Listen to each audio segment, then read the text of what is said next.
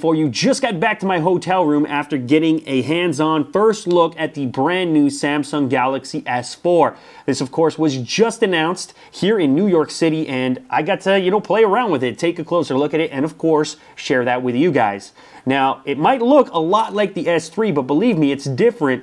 This one features a 5-inch display. Now, the form factor hasn't changed very much, so that display just extends closer to the edge of the phone, so you're getting more screen, less bezel, which is always a welcome thing. It's incredibly thin and light. Like, it blew me away, actually, how light it was. You kind of feel like you're not holding on to a real device. It feels like a dummy device almost. It's incredibly lightweight. It has a 5-inch Full HD Super AMOLED display, 1920 by 1080. Of course, you got 4.2.2 on there, 2 gigs of RAM. You got 32, 64 gigs of storage with, extended storage up to 64 gigs through micro SD. It's got a big 2600 milliamp hour battery. It'll also feature LTE.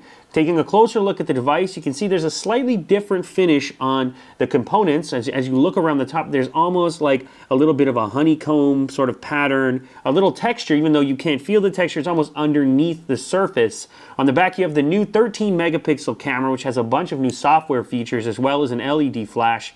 And you can see this one is done up in sort of the brushed metal look. Your volume rocker is still in the same place, and your power button is in the same place as it was on the S3. This sort of looks just like a more refined S3.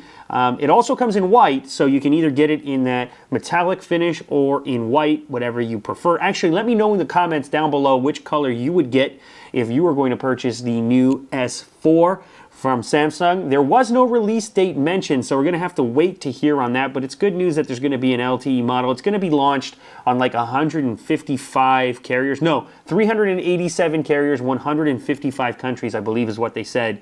So you're probably going to see one of these nearby. Anyway, guys, that's been a quick hands-on video. Stay tuned for more coverage about the S4. I'm still here in New York City. I'm going to try and pump some more content for you guys, so stick around, stay tuned, subscribe if you haven't yet. Thumbs up down below, and I'll catch you in a few moments. All right, later.